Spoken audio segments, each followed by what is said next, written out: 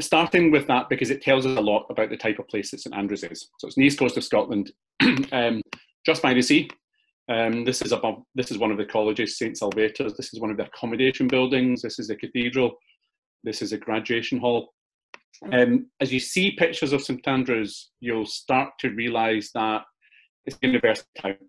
And it's one of the things that makes it different, because people will often ask, what's the campus like, or what's the town like? The town is the campus. And we'll give you some of the statistics, but the students are about half of the population of the town.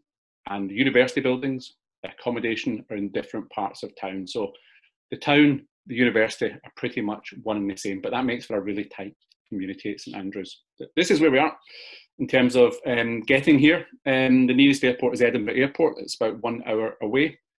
And these are our connections to elsewhere in Europe. It's a different place from Edinburgh. I live in Edinburgh and work in St Andrews. A lot of staff do that. I wouldn't recommend it for students, but it's not too far. It's not so isolated. It's about 55 minutes by train from Edinburgh. And London's a bit further, of course, but from Edinburgh Airport, there's lots of connections all over Europe. And from just outside St Andrews, real connections across the UK. This is another picture of St Andrews. I know that you think I'm just showing you nice, pretty pictures, but these pictures tell you quite a lot of the type of place that St Andrews is. And as I mentioned at the beginning, it's one of the key things that makes the university different, and it makes it a paradise for some people. But for some people, they'll look at it and think, I prefer being in London or Manchester or a bigger city. You can see here, it's not London, it's not Tokyo. It's a smaller town, a very historic town. This is a cathedral at the front. This is the St Andrews Castle here. Some of the beaches. This one's called the West Sands, where my sort of cursor's hovering over. St Andrews is very famous for golf, known as the home of golf. And these are the golf courses at the top of the screen, just here. Golf is not compulsory, but I know golf is really expensive in Japan. If you were playing golf at St Andrews, even in the championship courses for a student, for 2 courses, it's only £45 for 1 year, £245 if you want to play all 7 courses. So it's not a bad place to try it. I say it's a university town. What do I mean? This is the town of St Andrews. The street in the middle here is the main shopping street, where there's about 60 cafes, bars, restaurants, loads of places to eat out.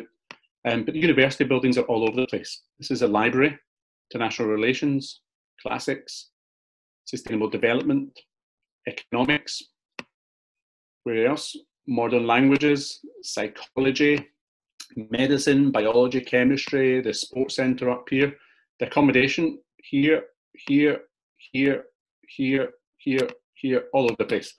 So what does it mean? The university buildings, the accommodation buildings are in different parts of town. So when you're changing class, you might be walking past the castle or walking around past the cathedral or down through some of the lanes, walking around town. It brings the town and the university together, but also everywhere is within walking distance. Don't need a car, don't need to get public transport, perhaps a bike, but everywhere is pretty much 5 to 10 minutes walk from everywhere else. So a super close-knit, super safe environment.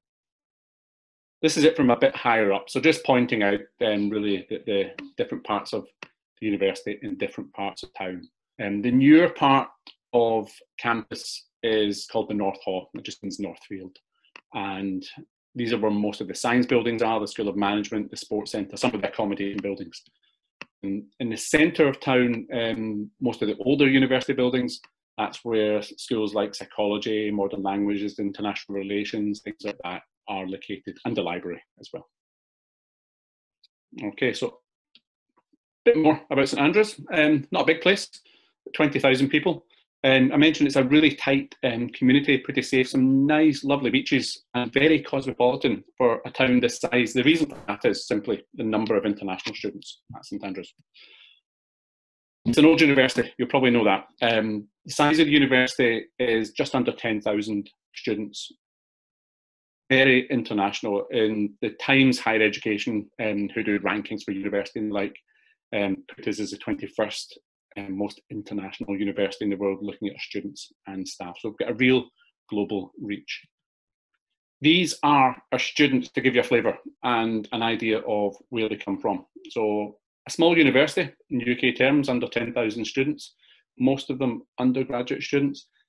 Nearly half of the students are from outside the UK. That's a huge proportion. The biggest proportion at St Andrews are from the USA. So just over 1,600 students from the USA. That's unusual for UK universities. Other big countries represented, China, just under 500 students, Germany, Canada, India. From Japan, there's between 30 and 40 students in the university at the moment. About 20-something of those students are undergraduate students. About 10 to 15 are postgraduate students. From the undergraduate students that I know, we've got studying a wide range of disciplines. One of the students I know, George Sato, he's studying marine biology. Another one of the students, art history. Two students I know from the Japanese group studying international relations. So it's quite a wide range of different subjects.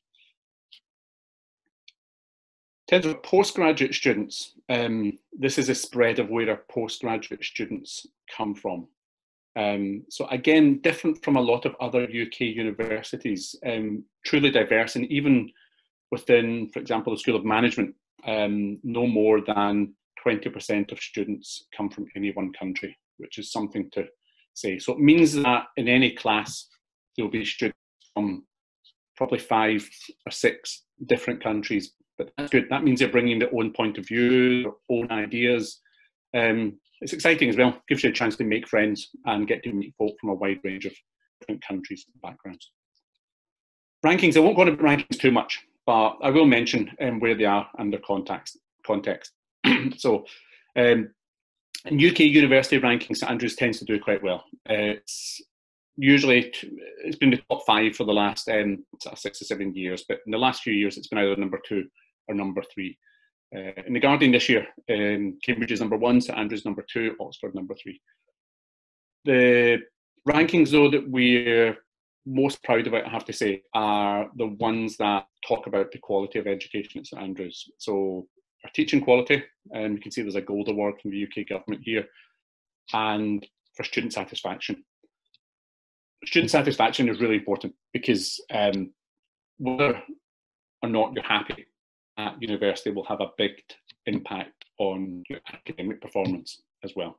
They're not just coming to study, they're coming to appreciate, enjoy, learn about a different culture, perhaps improve your English, make friends, connections, all these sort of things.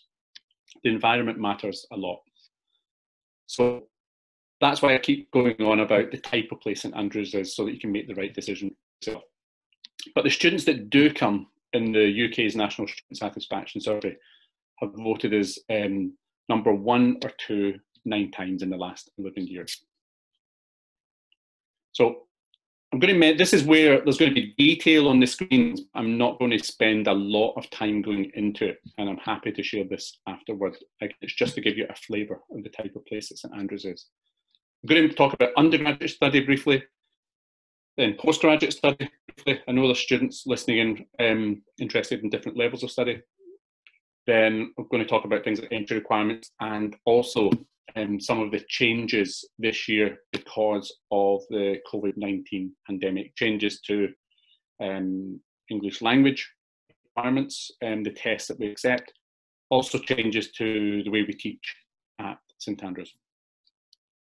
So undergraduate study, first, it's a bit different in Scotland than the rest of the UK. Why? One of the reasons is because high school in Scotland is a bit different from the rest of the UK. So degrees in Scotland are 4 years. For science degrees, though, students who are doing qualifications like IB or A-levels can go straight into second year for most of the degrees. The times for other degrees are longer than the rest of the UK. 5 years for sandwich degrees. Those are degrees where you might spend a year in industry. And for postgraduate degrees are the same as the rest of the UK. So the undergraduate degrees, an extra year. What's the difference? basically the extra year means that you do more. It doesn't mean that first year is easier. So this gives you an idea. So England degrees are 3 years. The degree system in England is perfect for a lot of folk. It's quite a bit more focused. And the reason it's high school in England is also quite focused. Students typically do A-levels. So focused A-levels, go on to focused degree. Choose a subject, or perhaps choose a subject, study that for 3 years. A lot of pretty good universities in England, Cambridge, Imperial, all the rest of it. The USA, a bit more flexible. In the USA, at the beginning, students often study a core curriculum. So that might be, you might apply to do psychology, but you might still have to do some mathematics or some other subjects. Then a bit broader, then choose your major at a later stage. What's it like in Scotland? Scotland's in the middle. It's to some extent a mixture of both systems. In Scotland, for the first 2 years, students typically study 3 subjects. You still apply for a subject, but students typically study 3 subjects. And it's good because you can choose the subjects. You can choose related subjects, or you can choose subjects that are quite different from each other that might maybe interdisciplinary style of learning. The end of second year is important in Scotland because it's only at the end of second year at St Andrews and other universities in Scotland that students decide their major. They decide what they would like to do as their degree. Why is this good? Because it means you can change your mind. It means you can find out about subjects that you didn't know about and you find out you're really good at them or they might be useful to you. It also means that you can find out that the subject you studied is maybe not your perfect subject and you want to change. That's fine. Easy to change. I'll give you a few examples. So this is an example. A student who went to study ancient history at St Andrews. First 2 years, 3 subjects. The student has decided at the end of second year, stay with ancient history. That's fine. First and second year, same combinations. But at the end of second year, this student has decided, actually, I prefer French philosophy. Can I change? The answer is yes, no problem at all. So over 40% of students at St Andrews change major from what they first applied for in first year. And we think this is a good thing because we think this means that they're finding out about new subjects they might not have tried at school, or they might not have known that they were so good at, or they were so useful for them. Science is a bit different. Science, pick up 3 subjects in your first year, narrow it down in second year to 2. Then for your final 2 years, again, you can pick 1 or 2 of them. So these pathways show pretty much arts and science, but what I would say is a lot of subjects in the university are what we call cross-faculty. So that means that you could study them, you could do a mixture of science and art subject. To make the point, I'm going to give the example of a Hong Kong student at St Andrews. He's now in his 4th year of computer science, but he applied for psychology. In his first 2 years, he did psychology, computer science, and Arabic. He'd never done Arabic before in his life. So he'd done these 3 subjects, psychology, computer science, and Arabic. He picked psychology because he enjoyed doing that at school, but he discovered at university it's a bit different. But he found out he was really good at computer science. He's now got a job with Microsoft. At the end of second year, he decided he only wanted to do computer science. So he changed from those 3 to computer science, and that's what his degree's in. So this is a really flexible structure that really does allow you to find out what you're good at, what's useful, then make up your mind at the end of second year. So it's something quite unique about the Scottish university system. So teaching. So Andrews, small university, small classes. The student staff ratio is actually 1 to 11.7 or something like that. I put 1 to 12 here, but generally speaking, pretty small classes. That means it's easy to get to know your classmates. It's easy to get to know your teachers. It does make a difference. It means you can't be anonymous. I went to university in Edinburgh. Edinburgh's big university, great university, but you can be anonymous. You can disappear if you want to. St Andrews is a really small university. It's hard to hide. It's hard to be anonymous, but that's a good thing as well because it means if you want to get help, it's easy to get. You get to know your teacher. You can just go in and speak to your teachers pretty much anytime. Classwork, a mixture of independent study and examinations in and out of class. Teaching times I've put here 12 to 14 hours. I'll put that in context. For students doing mainly art subjects, they may only be in class 12 to 15 hours a week. For students doing science subjects, probably around 24, 25 hours a week. The total study time, though, no matter what you're doing, should be about 40 hours per week. That's probably fewer hours than you're doing at school in Japan. But for students just doing 40 hours a week in total, independent study plus time in lectures, labs, tutorials, that should normally be enough.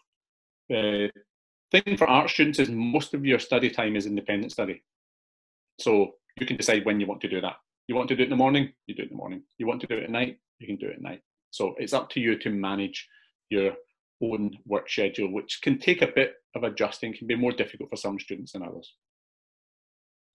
I'm going to mention a few changes for this year, for students thinking of starting this year. And depending on how the COVID-19 pandemic is on, this may extend into 2021 as well. At this stage, we don't know. So what we've decided to do is what's called dual delivery teaching. So it's giving students the option of turning up in St Andrews and doing face-to-face classes, which is what we're really good at, a traditional approach to learning, or doing, if it's not safe for you to travel, or if you want to delay traveling, you can do online classes, then arrive in St Andrews when it's safe to do so. So the choice is up to students, and this is for undergraduate and for postgraduate. So the times, the dates are orientation week starts on the 7th of September this year. That's when you do all the administrative things that you have to do, register with a doctor, open a bank account, get what's called a biometric residence permit, essentially a visa, all the administrative things. Also, you can find out about different clubs, sports clubs and university societies and things, get to make friends. Academic year, that's to say classes start on the 14th of September. These dates are the same, whether you start online or whether you arrive in St Andrews in person. Okay. So how will the online dual delivery work? If you arrive in person, you're in St Andrews, and where safe and practical, the classes take place as normal. The classes may be a bit smaller because we're trying to keep people a bit further apart from each other to reduce the chance of infection spreading and the like. But where either students would wish to start slightly later, or if they're not able to travel, or it's not safe to travel, students can start online classes. Then as soon as it's safe to travel to St Andrews and join their classmates in St Andrews. Okay. Online learning, I know, is not most students' preference. Most students would prefer to be in St Andrews, getting to know their friends, getting to know the place, seeing what it's like, trying strange food, all these different things. It's not plan A for most students. What I'd say though, I've sat in some online seminars, some online classes, and the level of interaction is that actually surprised me. Students still do, to some extent, get to know each other and keep in contact online and chat to each other even outside class. So there's still a chance to get to know other folk in your class and the like. But even in life, we know you might be used to chatting to friends and communicating in social media, but it's not as good as meeting them in person, going out and meeting them one-to-one. Applications for St Andrews still open for this year. I won't go into detail here. I'll take a bit more of an explanation. Undergraduate applications are still open until the 30th of June this year, and medical applications are closed for this year. Postgraduate applications are still open for this year. For undergraduate and postgraduate, we look at things in a similar way, a mixture of looking at your academic background, qualifications, a reference from a teacher supporting the decision to go to university, plus personal statement or example of academic writing to see that you're motivated and interested in the subject that you want to study. Entry requirements for undergraduate, again, won't go into detail, but for different qualifications, these are pretty much where they are. This is a range of entry requirements. I've put some of the main ones here: A-levels, IB, American type qualifications. For students who are doing the Japanese high school curriculum, Japanese national curriculum, would normally need to do a foundation first. Different types of foundations at St Andrews. For art students and for medicine, the foundation lasts 9 months, then it goes into the first year of the degree. But for science students, the foundation goes into the second year of the science degree. So the purpose of the foundation is not to improve you necessarily academically, it's to bridge the gap between the style of education at Japanese state schools and the style of education in the UK and in Scotland. Simple as that. It's more an adjustment of style of learning, language, getting used to the university type environment, academic writing, referencing, things like that. A bit about postgraduate study. I'll say what this picture is as well. It's quite a nice picture. This picture is St Mary's College. It's one of the oldest parts of the university. It's a really nice place to go, and it's a sunny day. You can see folks having a lie down here. On the left of the picture is the School of Divinity, so for students interested in divinity, theology, things like that. On the right of the picture is the School of Psychology and Neuroscience. So a super nice location for the School of Psychology and Neuroscience. If you can imagine you were the photographer here taking this picture, behind you is our new music centre. So it should be open later this year. And it's going to be a really good performance space. There'll be music teaching in there, music classes in there, lots of soundproof rooms for anyone who wants to keep up playing a musical instrument or keep up lessons for a musical instrument. So postgraduate students in St Andrews, it's a relatively small, quite a tight community, just over 1,700 students, and most of them are from outside the EU, 46%. Postgraduate study, same as the rest of the UK. The titles for postgraduate degrees are a bit different. At most universities in the UK, postgraduate degrees are called MA this or MA that. At the 6 ancient universities in the UK, so that's to say Oxford, Cambridge, St Andrews, Glasgow, Aberdeen, Edinburgh, postgraduate degrees have different names. So they might be called something like MLit or MStud. So that's these degrees you can see down here. And they tend to be 1-year degrees for the taught degrees or the postgraduate research. Research degrees, full research degrees tend to be a bit longer, 2 years for MPhil and 3 to 4 years usually for a PhD. Okay, so I'm not going to go into detail here, but I'll share this presentation with you, giving a bit more information about the postgraduate degrees and the requirements of postgraduate degrees in terms of thesis and writing and the like. One thing I'll mention here though is facilities and study networking arrangements for postgraduate students. So postgraduate students, undergraduate students to study, but also it's usually the first time away from home.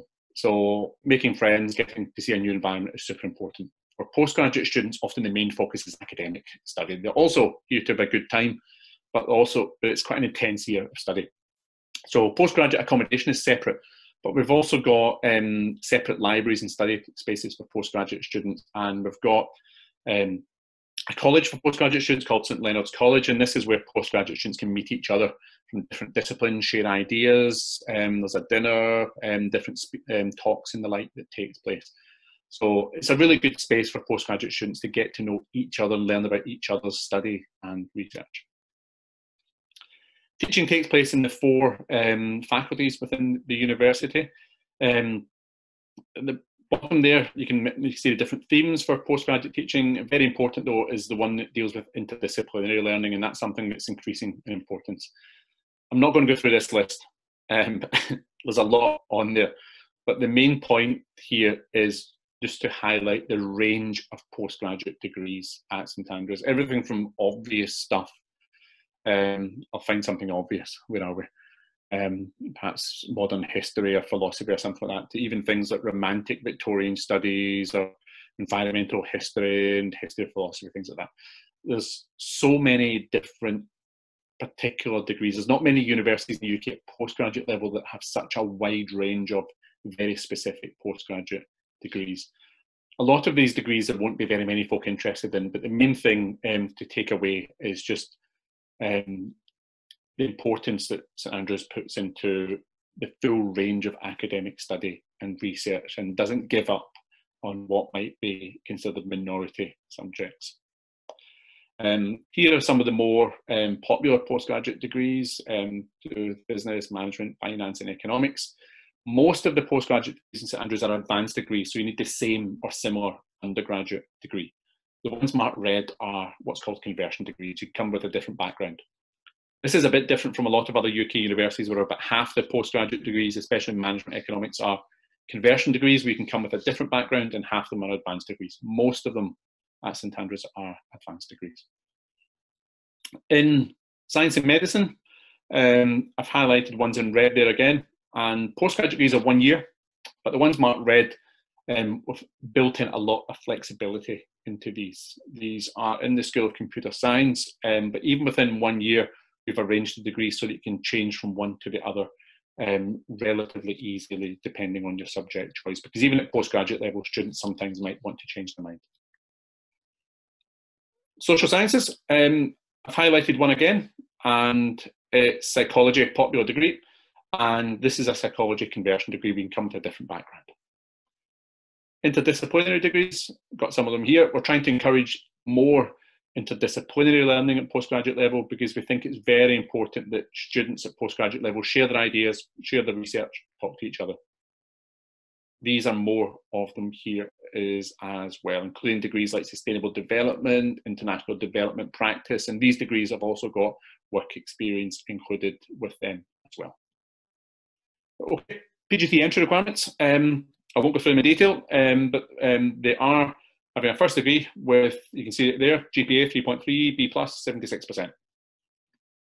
English language requirements, big changes this year because of COVID-19 as well. For those who have still to meet their English language requirements. A lot of students for undergraduate will have met their English requirement already, but often for postgraduate studies, students are planning to take a test round about now for English language, and not all of the IELTS centres have been open. We know that.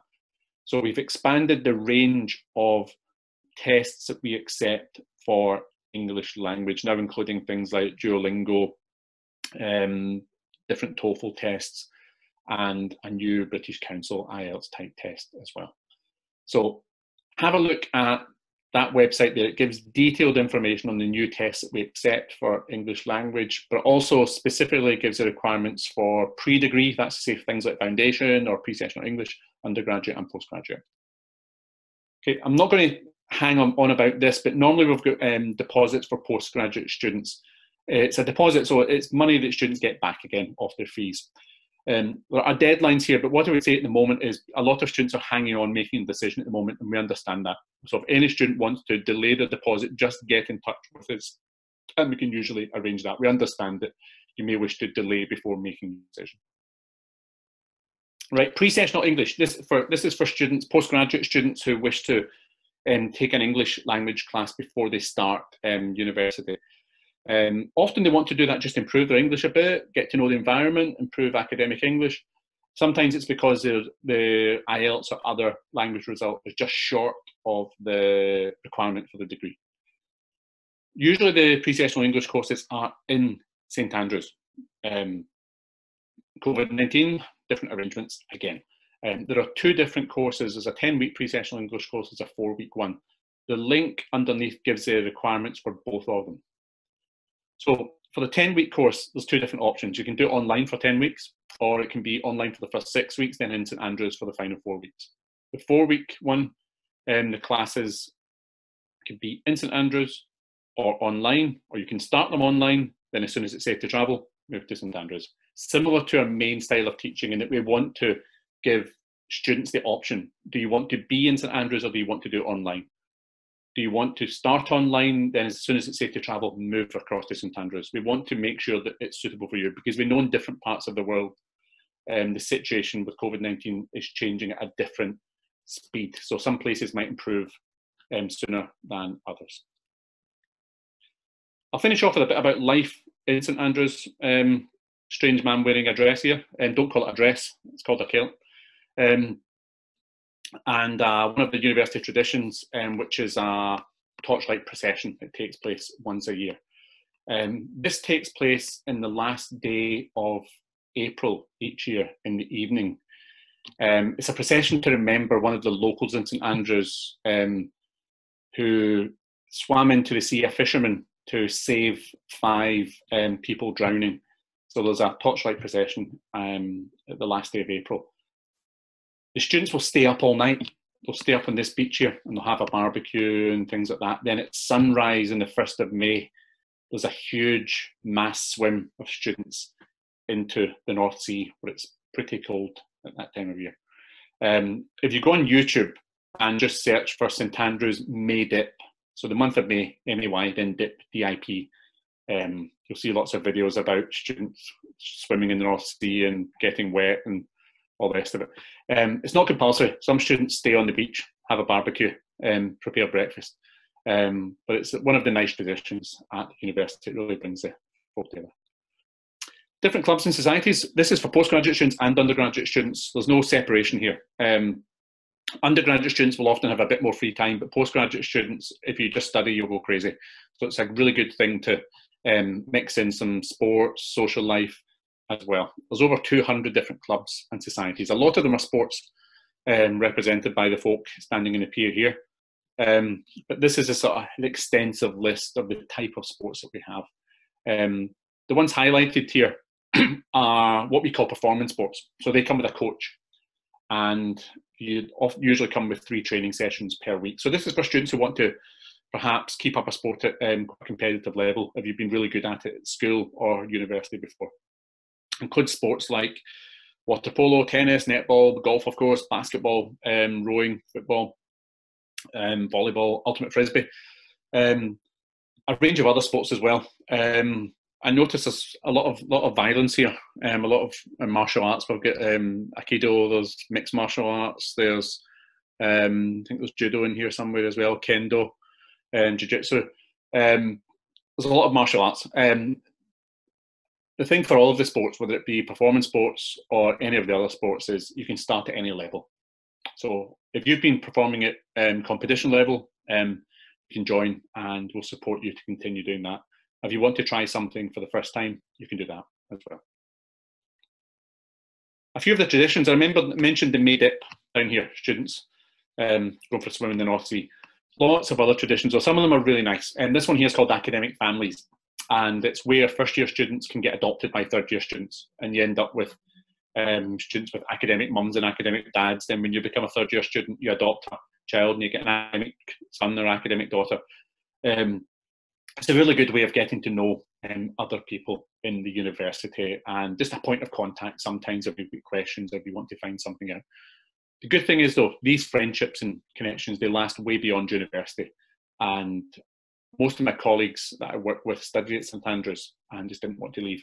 They still talk about their academic families and their academic children, and they still keep in touch with them. So it's a really nice way to sort of just help you sort of move into the university, help you sort of settle in. Bit about accommodation. For those of you who have offers at the moment, whether you've accepted your offer or not, you can still apply for your accommodation. As long as you apply for the accommodation before the end of June, and then you have a guaranteed space in accommodation. Accommodations in different parts of town. Some of it is really old accommodation. It's a bit Harry Potter, but pretty good condition inside, so big dining halls and things like that. Some of it is brand new. Some of the accommodation just opened last year. It's all in pretty good condition though, and it's a mixture of different places, different types of buildings, but they're all walking distance from each other. Nowhere's more than 10, 15 minutes walk from anywhere else. Normally, there's a mixture of single accommodation and shared accommodation, so rooms with 2 people. This year, because of COVID-19, there'll just be single rooms. So it'll just be 1 person, 1 room. So some of the rooms have bathrooms, some of them en suite, and some of them are shared bathrooms. You choose which one you want. Of course, there's a different price. And there's catered accommodation, where you get your breakfast, lunch, and dinner, both at undergraduate and postgraduate level, and there's self-catered accommodation where you make your own dinners. Self-catered is nice. It means that you need to learn how to cook. You can make friends in the kitchen. Catered accommodation is pretty good. Breakfast is like a hotel buffet style breakfast where you just go up and you can go up 2 or 3 times and pick lots of stuff, some healthy stuff, some unhealthy. Lunch and dinner changes every day. So if you're interested to see what it is, you can take a look at our accommodation website, and the menu is on there for the next 4 weeks, what we're serving for lunch and dinner. I know that British food gets a dodgy reputation, but we try to keep it healthy. The ingredients are pretty good. We source them locally. The chefs try and be international. Sometimes they get it right, sometimes they don't. But the food is pretty healthy anyway, and it's pretty varied, and it changes every day. In the halls of residence, a good thing is there's lots of support. It's a place where you can get to know friends, make friends, but there's a lot of support in there as well. In each of the halls, there are members of staff living as full-time wardens. So they're there basically as big brothers or big sisters. If there's a problem or you want to speak to someone and you're not comfortable speaking to a friend, you can have a word with them and they might be able to point you in the right direction. I'm going to mention a bit about careers. You can see lots of different companies here that some of our graduates have went to work for. If you look at our careers website, it gives detailed information, not just on what our graduates do, but for all the different subjects we teach at St Andrews at undergraduate level and postgraduate level. So if you go to our careers website, there's a section called Graduate Destinations. So you could pick a subject, let's pick classics, just a random subject, Latin, Greek, things like that. You think, what do people who study Latin and Greek do?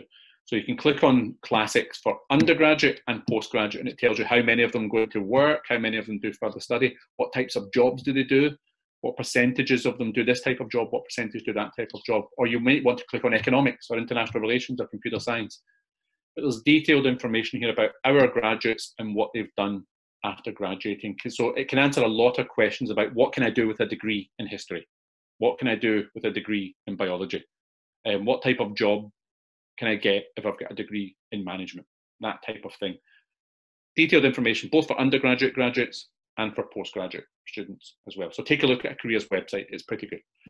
We've got a member of staff in the careers office. You'll be happy to know her name's Ellen, and she is there specifically to give additional careers advice to students from East Asia. Why? Because not everybody who comes into the careers office wants to work in the UK. Some of them do. So for students, they can stay on 2 years after graduation and work in the UK without having to apply for a new visa. Some students will be interested in that. But a lot of students will be going back to East Asia, and they might want to say, how can I apply for a job in Japan? Or what do I do if I want to apply for a job in Singapore? Oh, I'm interested in working in mainland China. How can I work there? So we've got a member of staff who's there to give detailed information, help and support for students applying for jobs and finding out about the job market in East Asia. So I won't leave this with you. Just about near the end of this talk. It mentions what we want to do when you get here. Lots of student help and support. I mentioned there's members of staff living in the halls of residence. We've also got folk in a centre, we call it student services, but it's folk there to help you for folk who need maybe extra help with academic writing, adjusting to university style essays or English language. You might be feeling homesick and want to speak to someone. You might have spent all your family's money and you need help with finance. Some people might be getting a bit stressed and anxious, so they might even want to speak to a nurse dealing with mental health or things like that. So we've got members of staff, including mental health nurses, working in the university. Most of the time, things are fine for students. It would be a bit strange, though, if things were perfect all the time. People will get homesick. Some people will spend their money too quickly. Some people will get a bit stressed and anxious. The main thing is we want you to know through the different things we're mentioning here that there's help and support and advice available there. So just reach out to us and hopefully we can point you in the right direction. So I'm going to finish off with a couple of pictures of St Andrews again, and I'll open up to questions from any of you, whether it be undergraduate questions, postgraduate, or more generally about life in St Andrews. If I can't answer, I'll try and get back to you by email with a sort of better answer. But some pictures of St Andrews. This is one of the halls of residence. This is called St Salvator's Hall. This is an undergraduate hall, which is quite pretty. This is the cathedral at St Andrews, the ruins of St Andrews Cathedral. It's about 900 years old. And this is from the pier looking back to St Andrews. And finishing with that picture there of the pier work.